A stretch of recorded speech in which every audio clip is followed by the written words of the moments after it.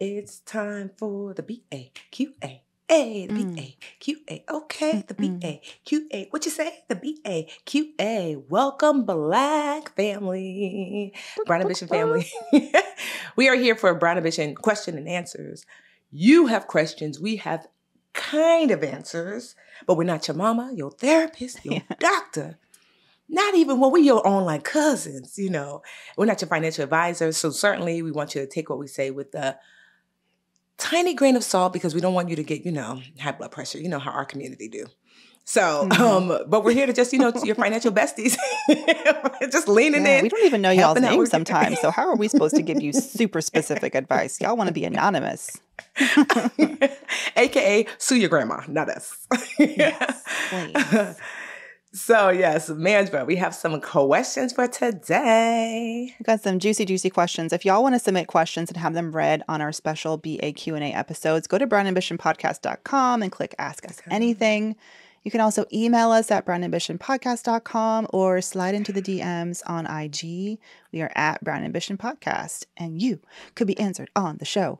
If you want to be anonymous, fine. I don't know how many of y'all are on these witness protection programs. I know. Just pick up a fake name. Honestly, here's my request because it's fun for us. Yeah. Come up with some outlandish name, I don't care. You could say, my name is Potato. Just something fun. Like, so we're not Seattle. Like... Yeah, exactly. Silly in Cincinnati, something, I do like the last show when you switched it to Annie. So if you're anonymous, you're going to be Annie, okay? Yes. All right. Annie says in all caps, please withhold my name. Fine.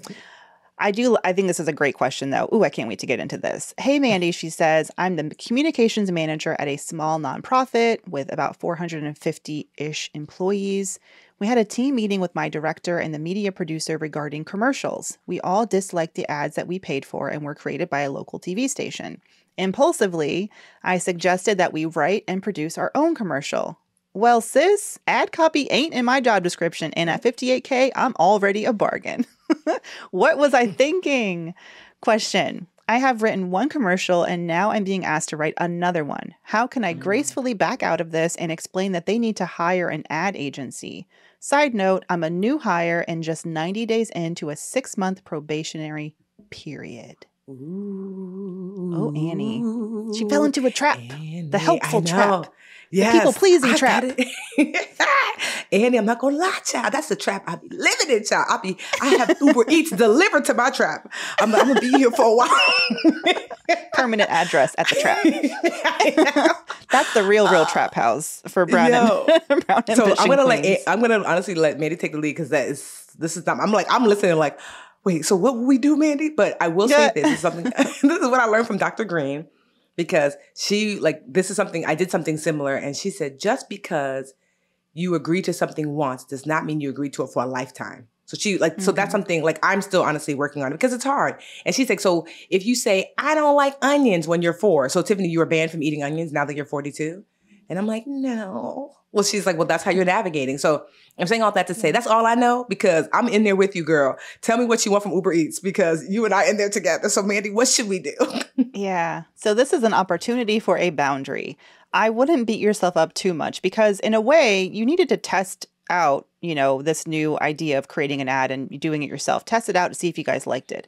Okay, they liked it. And I get it. You're 90 days into a new opportunity and you want to make a good impression.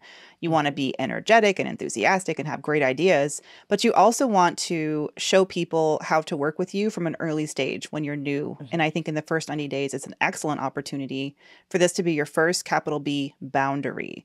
So I think this is also important why when you are overseeing any project or any new initiative that you schedule time to debrief and you schedule time to have sort of like a look back at how the project went and then what are next steps and how are we going to spin this forward and what are we going to do? Because that gives you an opportunity to say, so I did it this time, long term, we need to hire this agency in order to really, make this new commitment or get the budget that we need for it.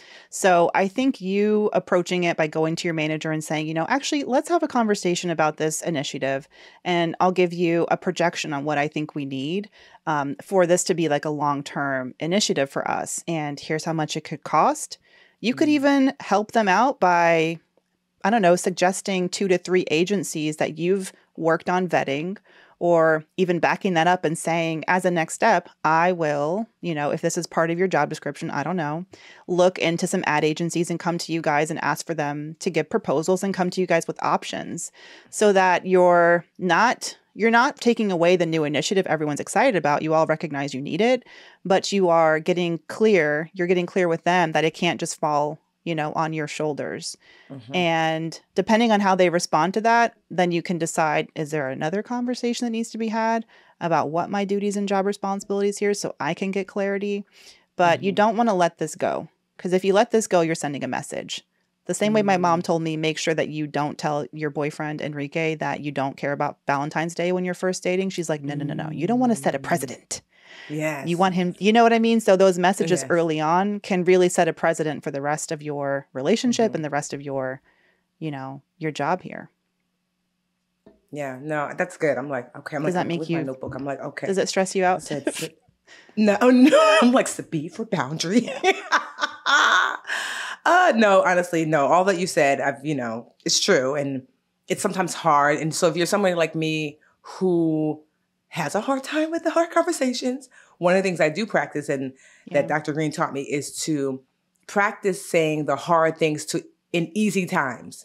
Meaning like, is there someone at your job that, like, this is actually the nicest person to kind of approach with this, to start planting that seed, or just even outside of this, like, when the waiter brings you the wrong thing, practice saying, hey, this is not what I ordered. So like literally I have to build up the muscle, because wherever you are, there you go. And so I'm learning to practice the hard conversations with easy people. So that way I have enough muscle built that when these hard conversations come up to create a boundary, it's not that it's easy, but I at least had a lot more practice. So that's what I honestly have been doing. You'll see me say that, like, even during our last, when our first kind of like, welcome back, like Tiffany podcast episode, right? That like I had to reassert the boundary, because I knew if I didn't, that, I wouldn't want to say, I'm like, oh, I don't want to disappoint Mandi and everybody else and listening. I'm like, no, Tiffany, you have to say the thing now, because Mandi is nice.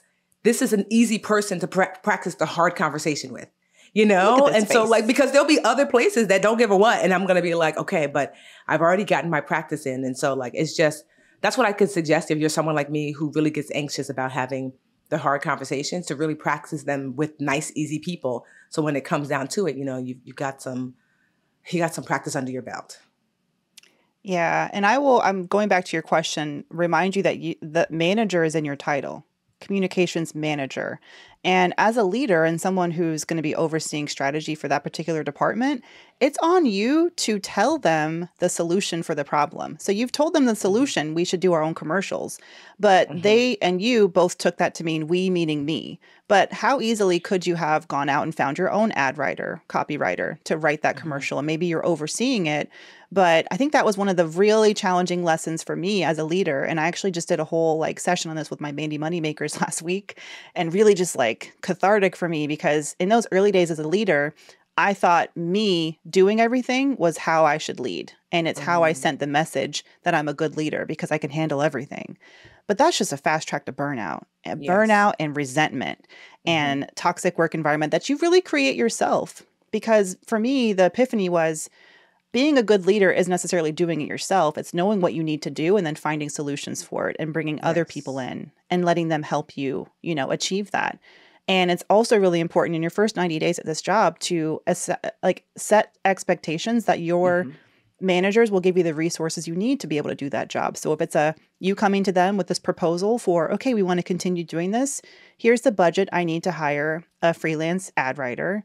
Here's the budget that I need to get the recording equipment, whatever, and give them sort of a long-term budget plan.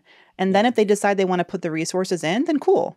But if they decide that they won't, then it's time to put that boundary down again and say, well, it's not going to be realistic for me to take on this responsibility with the umpteen other responsibilities that I have. So what are we going to do? Maybe there's no commercials for a while. And then be quiet. And then be silent. I love what you said, because it's true. Good leaders let good people do good work. That is like a lesson that like really drove home Now that my team is much smaller and I really look around and I'm like, when you have the right people in the right place, I don't have to sweat anybody. Like, I'm like, Tiffany, just take a step back. Logan got it. Rose got it. You got to be in that email. If there's something in there she needs, she's going to let you know. Tam got it, so. Yep. So we wish you luck, Annie. Annie Anonymous, good luck.